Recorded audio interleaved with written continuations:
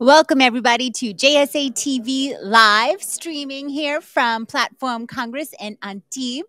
This is the live streaming newsroom for telecom and data center professionals. I'm Jamie Scotto-Kataya, and I am so excited to be joined by my longtime friend, Nicola Hayes, the non-executive director here at Platform Group, as well as the Associate Dean of London Smith Bank University Business School. Yes. Oh, gosh, I don't know how you managed to do that with so much energy then, especially at this time of the day. Thank you so much for having me. It's a delight to be here with a microphone in front of me with you once again after years of COVID, and we're live in person. I know, and I loved what you said to us earlier today. It's like we've been all trapped in an airport, just like suspended state for the past 2 years while we've been dealing with this pandemic. I thought it was such a great analogy. So welcome officially back to JSA TV Live, and congratulations on Platform Congress. This is amazing. Thank you so much. We're very, very, very pleased with how it's gone. Couldn't ask for more, really, with an inaugural first run event. The atmosphere is fabulous, and it's just delightful to see so many happy faces. Can you give our viewers a little bit of background? How did you guys dream this up? Oh, of course.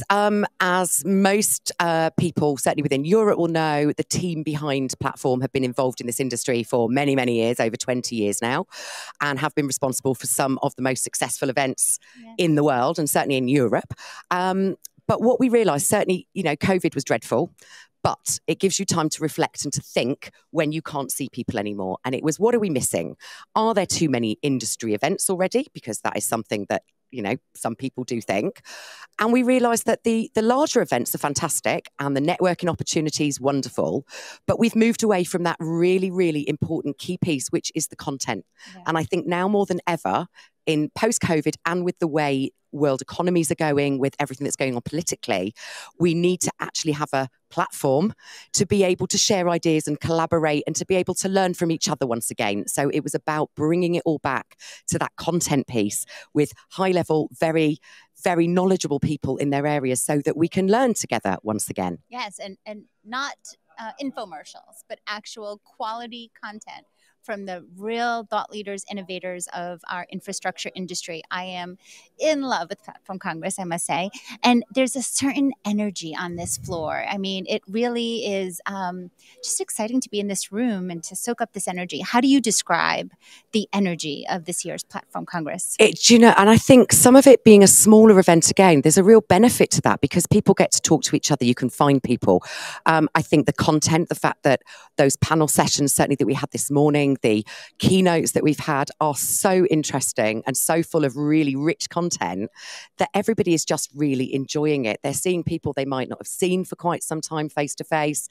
The place that we're holding it in Antibes is the vibe of the town itself, I think, is then mirroring itself in the vibe of the conference as a whole. So we are so happy that people have supported us this year. JSA, obviously, our sponsors taking a leap of faith for a first run event. And of course, our speakers, very, very senior, very, very busy professionals that have taken time out to come and speak for us, because without them, we wouldn't have the event that we have. Yeah. And you're right.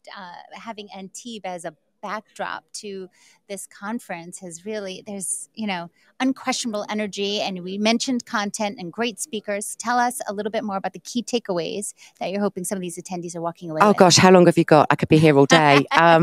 I've learned so much as well. I mean, the key takeaways are that we're in a really interesting space.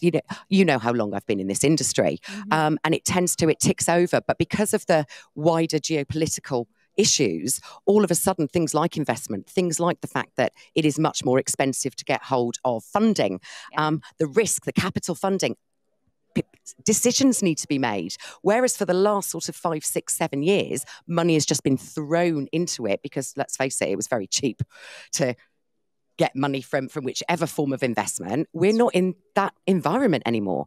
And so I think we're going to see a huge shake-up in terms of where that investment goes. And certainly from some of the smaller, newer operators coming in, it's going to be a little bit more difficult and a lot more planning needing to go into it. The Africa presentation, the opportunities that are there, the things that are happening on the hyperscale, the investment in infrastructure at the ground level, in the networks, in the cables. All of that is again, you can read these things, but when you're hearing it live on a stage and getting that insider information from people that know this stuff inside out is just joyful. We've got 2 fantastic panels tomorrow, obviously. One being chaired by Jamie, which is women in data centers, and then the other that I'm chairing, which is diversity and inclusivity in the industry. So I'm looking forward to those now as well. Yes. But I'd like to let all the viewers know that this isn't going to be a one-off.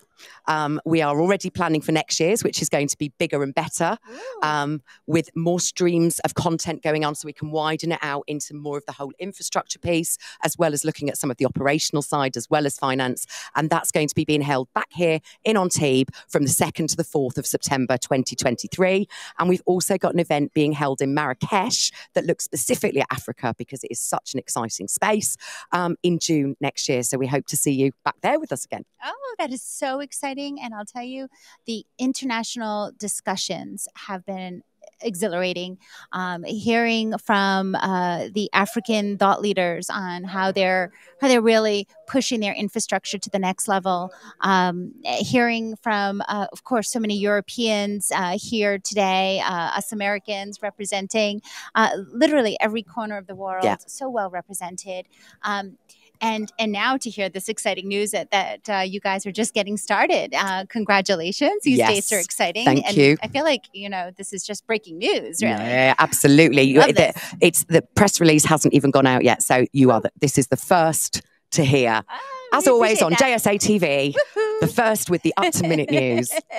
Love it, love it, love it. And I should say, too, that you've just been so involved in producing some of the top regarding industry events throughout your career. We mentioned that earlier.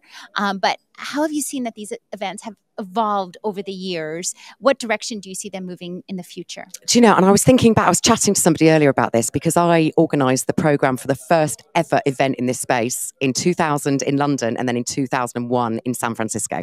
The first ever events on data centres in the world. In many ways, do you know what? We haven't moved in a good way. We still have that there. But I do think that sometimes some of the events become almost a victim of their own success, because they become so large. They're fabulous in terms of the networking. They're great fun. But we do lose sight of that content piece. And I think going forward, we're going to see a lot more specialised events, whether it's on towers or whether it's on switches and gears, or whether it's on the actual cable side of things, that are more focused, rather than really large events, more focused on that content, more niche, and you know what, better developed in terms of giving inside valuable knowledge that people can take into their own businesses. Nick, from us to you, from my heart to yours, thank you so much for all that you've done for this industry. Thank you. And back at you. Literally educated us for decades and provided platforms like this for us to network and grow together and collaborate. And it's been a joy knowing you all these years. So much So love. Let's hope in 20 years' time we're still sat here doing this. Absolutely. Where else are we going to be? Let's be honest. Yeah, absolutely. Why not Antibes? All right. So where can our viewers go to learn more about this fabulous event? Go to the Platform Markets Group website. We're on LinkedIn, very active on LinkedIn. You might have seen lots of things coming out of there today, including the live TV streaming. But it's www.platformmarketsgroup.com. Yes, there you guys have it. Thank you so much, Nick, for your time. As always, so generous. And thank you, viewers, for tuning in to JSA TV Live here from Antibes Platform Congress. Thank Happy you very networking, much. everybody.